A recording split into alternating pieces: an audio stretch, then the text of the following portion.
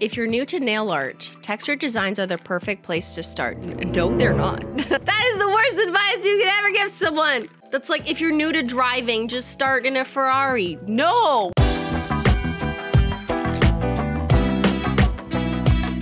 Today we're gonna analyze nail trends for 2024 as reported by the media. We did this last year and it was a lot of fun. I'm doing it again, but I'm doing it in a little more sociological method way. I made you a presentation, ready? Nail Trends 2024, allegedly. Very rigorous research study. Did a meta-analysis of a total of 11 different articles that had curated reported nail trends for 2024. What is a meta-analysis? It is basically when you take a bunch of studies that have already been done and then you look at the result of combining all those studies. So yes, I am calling articles on the internet studies in order to determine, do the trends even agree with each other? Are they on the same page? Or are they all like all over the place? Are they just talking shit? I'm just trying to find any reason to do research. These are my sources. I've already done the analysis and I have conclusions, but I want to go through the articles with you and read it and react to what they're saying at source and then go through my conclusions. For 2024, we'll be leaning into ease and simplicity, sleek finishes, minimalist nail art, shorter lengths to me, and sophisticated updates to classic styles like the French manicure. Did your homework and you were here last year? This sounds exactly like what they said last year. What year are you referring to? What is your reference category? Floating French tip. So it's not at the tip. It's a line. That's not a French tip. C'est pas français là. So it's like kind of a geometric mani, you know? Oh, is that like reflective topper? Okay, I actually think that's pretty. It looks like diamonds on your tip. Do it with Disco Dust Taco. So you can have the balance, let's say, between a sheer minimalist mani, just use like smoothing base coat or whatever. And then on the tip, do a rainbow reflective topper.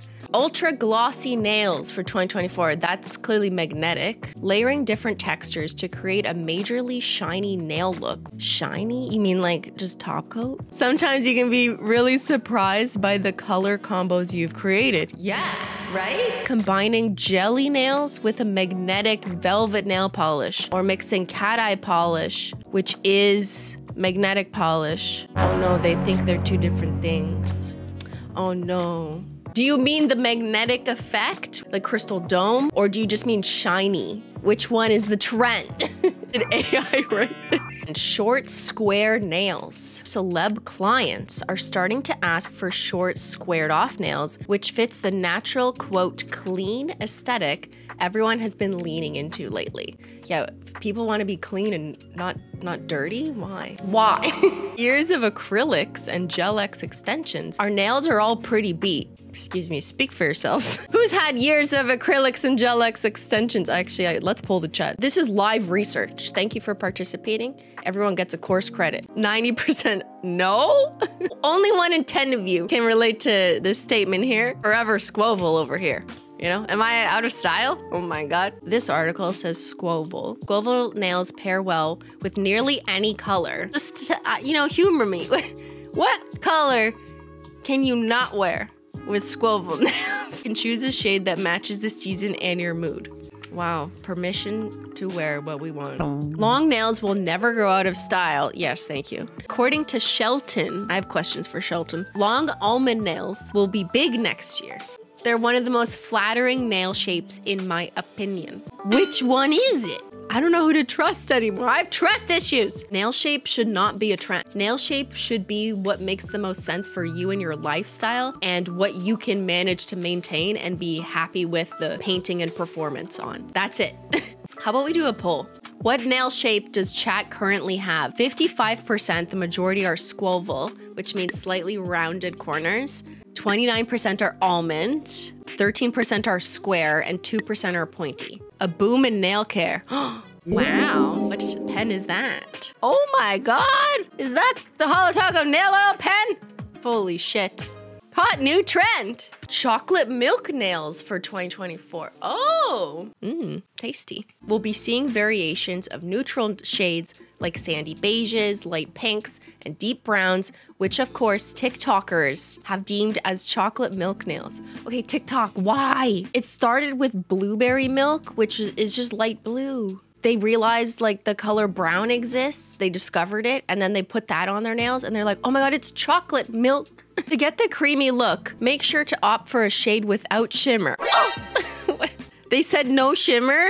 Oh, only cremes. 2024 so far, I'm not seeing anything but cremes. Now I'm triggered. All aura. Aura nails. Aura. These, you mean a gradient? It's a radial gradient. Y2K fans rejoice. What? Hello? What? That was a Y2K thing? Good news or bad if you're a hater.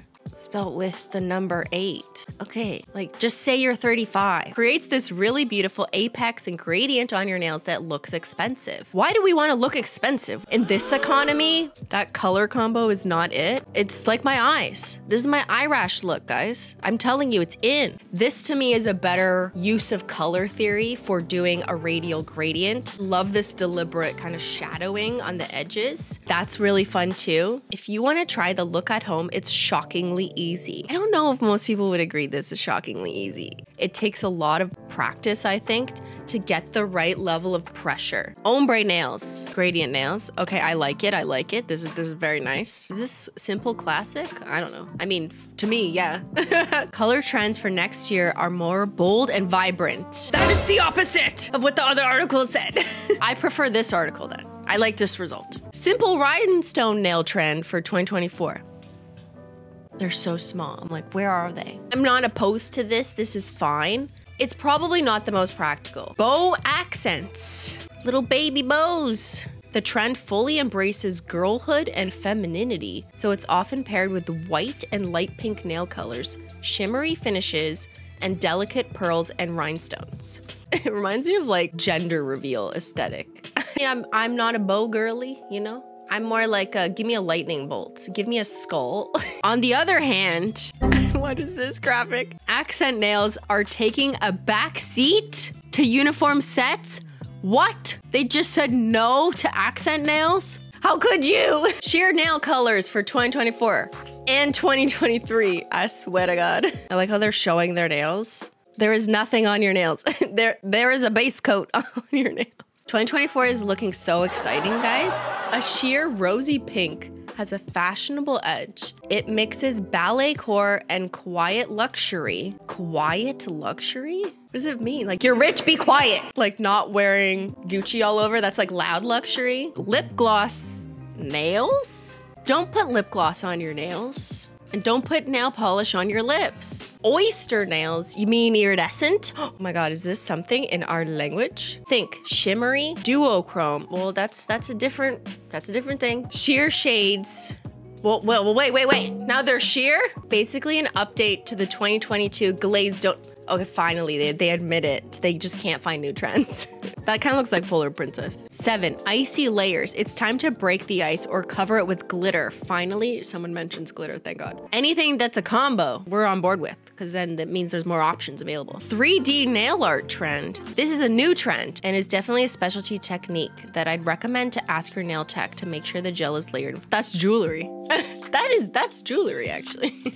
Wow, okay, that's a lot. Holy shit. So we went from like nothing to everything. Nail trend, swirl nails. Okay, I like this. Easy way to play around with bright color combos without requiring a perfectly steady hand. Oh, they're so wrong.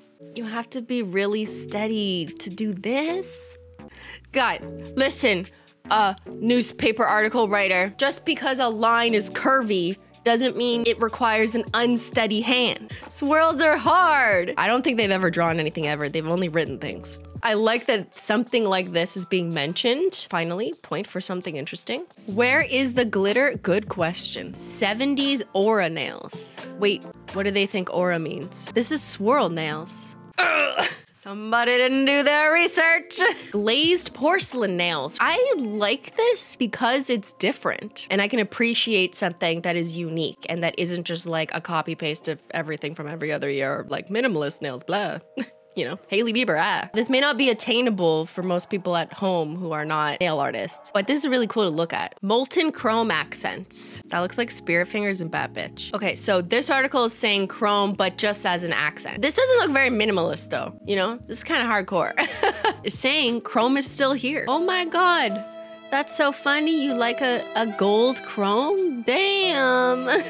Have you heard of Trophy Life? It's retiring. Mixed metals. Silver chrome is the metal of choice this season, and gold is officially in the #2 spot. Is it #2 or more like #5? What's wrong with these short, square gold chrome nails? If you're new to nail art, texture designs are the perfect place to start. No, they're not. That is not the good place to start. What? That is the worst advice you could ever give someone. That's like, if you're new to driving, just start in a Ferrari. No! You start with like a floating French tip or some bullshit. Pantone came out with their color of 2024, and it's called Peach Fuzz. A couple streams ago, I asked you if you think Holo Taco's Rest in Peach, which is basically the same color, would sell better just because Pantone said this was a color of the year. And most of you in the chat voted like no. And I agree with that in principle. Like, I don't think it's gonna meaningfully do anything, but I'm interested to see if there's a little bit of lift. Hazy blue. Look, we're twinning. Oh, I didn't even show you my nails. Guys, look, I have cold girl nails. This is Cold Slate and Crystal Skies. I painted the creme Cold Slate on, and then I just kind of dabbed on Crystal Skies and kind of faded it down so it looks like an icicle or a snowy cold mountain. To add a touch of sparkle, layer your blue with a silver shimmer polish, right? I mean, I did glitter instead of shimmer, but electric blue. Okay, electric blue will also be trending in 2024. Good thing we brought it back. According to Pinterest, searches for Bun Blue nails increased by 260%. Where's your citation? How do I get that data? It's very Bet Blue, yeah. Very Julian. Actually, Julian invented this trend. Come on, guys. Give him credit. Oh, that's cute. That's the fishtail mani. Please let that come back. I like that. Sage green nails. Okay, interesting, interesting. Very muted. Red was the biggest color trend of 2023, was it? Just because of that like TikTok nail theory stuff? Also predict that a slightly darker shade of red known as cherry cola will be popular next year if you're searching for a vampy winter nail look. I kind of like that. Okay, Hailey Bieber, she's wearing red this year. Earthy green. Okay, Modest Moss. Hello. Bestseller of 2023. When multiple shades or designs catch your eye in 2024, instead of picking one, just wear them all. Thank you. The chaos. Yes. Chaos trend. They just endorsed the Skittle Mini. Thank God. Holy shit. Stars. Hand-drawn stars, while tedious, will be a trend. We did just release Starry-Eyed. So yeah, sure. Stars. Stars in your nail polish. Animal prints. What? Really? Okay. I feel like they're just saying every possible art style. Plebs are already rocking these looks. I will require citation. Where are your sources? My sources tell... Are they listening to me? My sources tell me leopard print is about to have a renaissance, so why not wear this trend on your nails too? What do you guys think?